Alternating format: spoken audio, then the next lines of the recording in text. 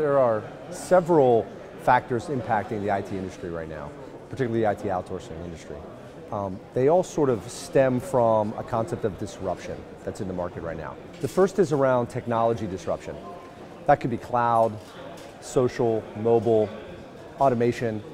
These are all key concepts that are moving from sort of industrial to digital. That's putting a lot of pressure on the industry, it's putting pressure on our clients to adapt and make better decisions, but it's putting pressure on the IT outsourcers to provide that type of innovation to our clients, so that's putting pressure in the system.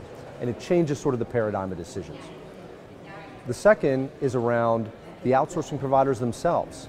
Tremendous amount of convergence because of that disruption. So the big players are converging for scale and competitive differentiation, and we're seeing the boutiques, the niche providers, working their way upstream, having bespoke, specific functional excellence that our clients really want.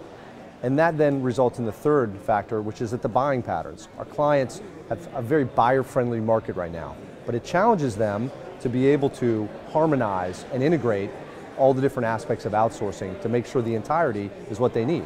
And they'll often have some large vendors, some small, but they'll also bring in things like cloud and shared services.